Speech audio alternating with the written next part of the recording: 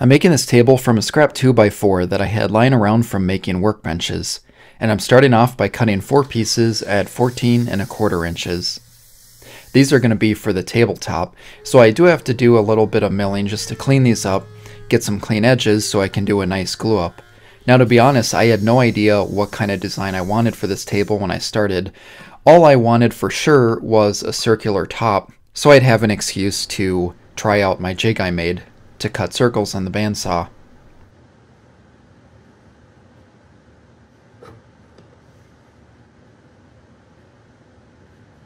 To prep for cutting the circle, I had to first mark off the center point and then drill out a pivot point only partway through the tabletop.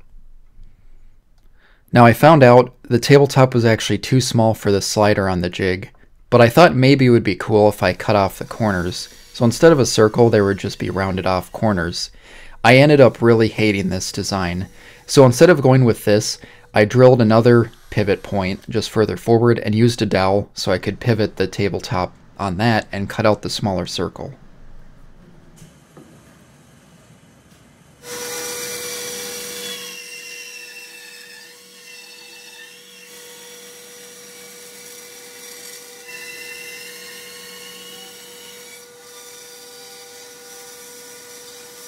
To finish off the tabletop, I routed one side with a Roman ogee bit. The other side I left flat, and I actually really liked how this turned out. Next, I had to figure out what to do for the leg, which, again, I had no idea what I wanted, but I thought some curves would be cool.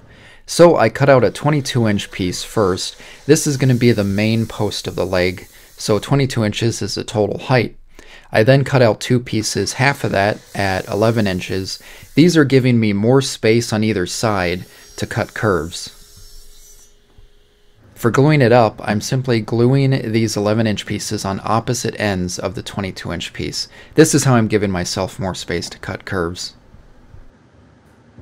While waiting for the glue to dry, I started on the feet, cutting out a 13-inch piece, and this will be used for both feet that branch out from the leg. Now for the design, I figured I might as well continue with the curve idea of what I'm doing so far, so I used my beam compass to draw out a few curves from center points. And this way, when I cut it out, basically I'm going to have 2 duplicate pieces without having to try to stick these together and use a router template or something like that.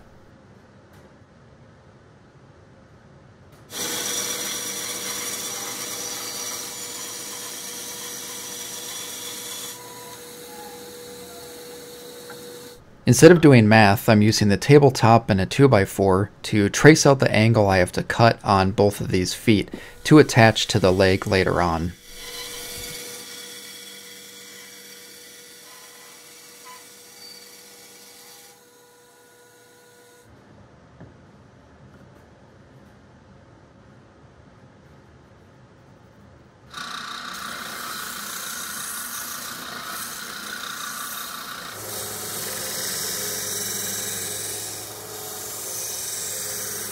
The feet were looking a little two-dimensional, so I thought it would look nicer if I cut out another curve on the other axis, I guess you could say. This way it's really nice because it tapers away from that center leg, like this, as you can see here. Now moving back to the leg, I wanted some kind of curve along this, and I had to attach the feet at some angle. So I just started milling this down while I tried to think of a design. Once again, I'm using the beam compass because of how well that worked before, just drawing out a bunch of different curves on this.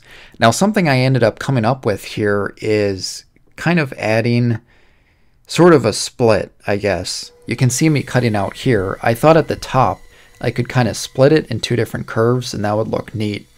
And that's where this really started to take shape. It kind of gave it a branch or antler-ish type of look. And this is where I really started to think, like, you know what, this could be really cool as a drink table, kind of like a whiskey drink table, but I don't drink whiskey, so since it's antlerish, I guess this is my Jag table. Moving on to assembly, I'm starting off by just gluing the leg to the tabletop. I am keeping in mind the direction of the grain here, but this really isn't a strong joint by itself anyway. I just wanted to get this to dry so it would be easier for adding dowels later, because this wouldn't be moving around on me. Since it was so hard to clamp, this seemed like the best approach, and I guess another option would be CA glue. That could help too.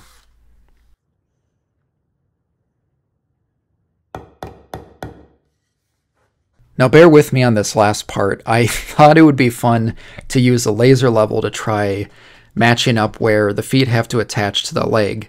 Basically just using the laser line to line up the bottom of the leg and the 2 feet that stick out. And this worked great, but obviously it's not necessary at all. Next, all I had to do is some final sanding, just cleaning up all the dowel areas and then the rest of the pieces that I haven't already pre-sand.